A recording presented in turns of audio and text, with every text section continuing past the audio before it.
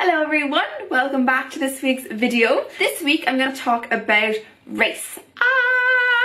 I wanted to talk about this quite early on in starting my videos because I didn't just want to be just another big giant white feminist, and I think that like maybe if you've been watching them for the last few weeks, you know, a lot of the issues might seem quite trivial. I mean, I don't think they are, but they might appear to be. But I wanted to address the issue of race very early on to make it clear that I don't just think the issues I've discussed for the last few weeks are every issue that women face. They're certainly not. You know, while they might seem terrible for one, you know, group of women, that might not even scratch the surface of what it's like for another group of women, i.e. black women. And I guess like when I look at those topics, yes, I, you know, complain about those things, like the everyday sexism things that I talk about. Some days you're just having a horrendous time and you're just like, oh god, like why am I a woman in this world today? Like why am I being treated this way? And it's horrendous and you just feel like not going outside. But then at the same time, I have to be aware that I have it so good. And what I mean by that is, like, I always say this, that I am just one step away from being in the most privileged position in the world, and that is simply the fact that I'm just a woman and not a man. You know, if I was a man, I would have won, you know, the privilege lottery. And so, you know, when I'm having those terrible days and I feel like God, it's just horrendous, I have to be aware that, like, I have it so good in so many other aspects of my life. Like, yes, I'm discriminated against on the basis of being a woman, but I am not discriminated against by the colour of my skin or by anything else. And so I think that's something that I really wanted to start talking about early on. And on that, I don't think I have any authority to really speak on this as a white woman, but I think it would be completely remiss of me and ignorant of me not to address this when I make videos on feminism. Like, it would be insane of me not to think that race comes into how women are discriminated against. That would be insane. And so I don't want to act like I know anything, to be honest, really, because I don't think I do. But I do want to start a conversation and start talking about it. And yeah, just so everyone knows, I'm not a giant white feminist. Oops.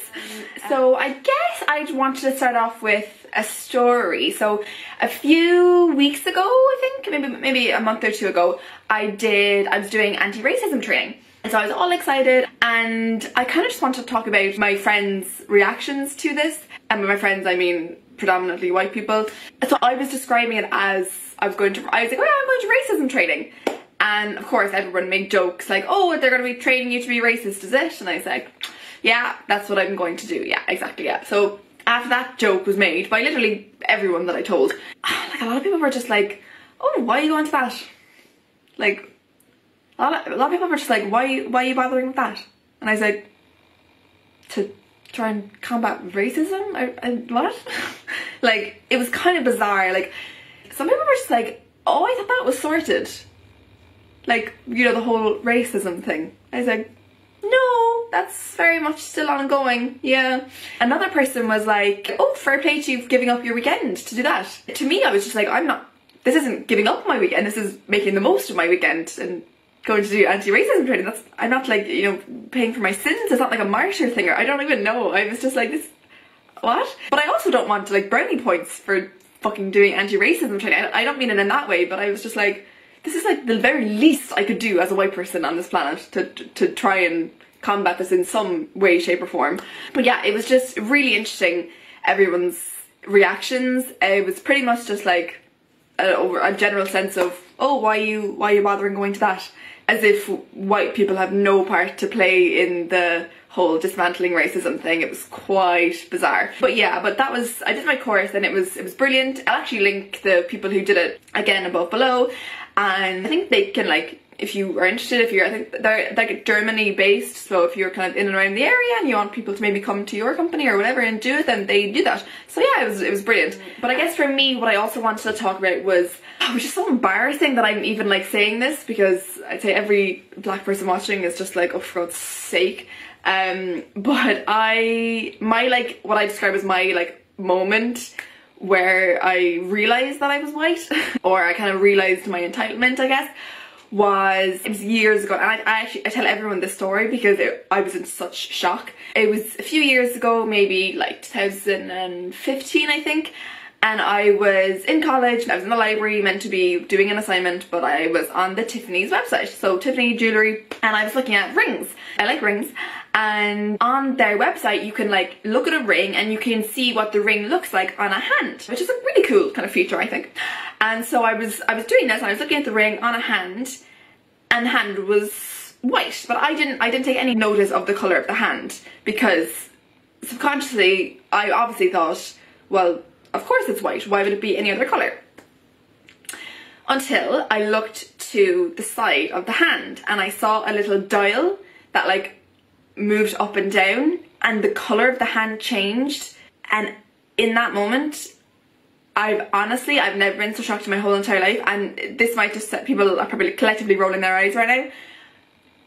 But up until that point, it hadn't even occurred to me that that hand would be any other colour besides white. And I was just like, oh my god. Like, I realised in that moment, like, I expected that hand to be white, and if it had been a different colour, I probably would have noticed that. I probably would have thought, oh, that's strange, or that's different, that's not what I'm used to. But when I just saw white, it didn't even occur to me. And I just realised in that moment my subconscious entitlement that I expected everything to be white because that's the standard for me. And you know, you hear a lot of it, like, you know, representation, about how black people and black women are not represented in the media and in, you know, movies and different things.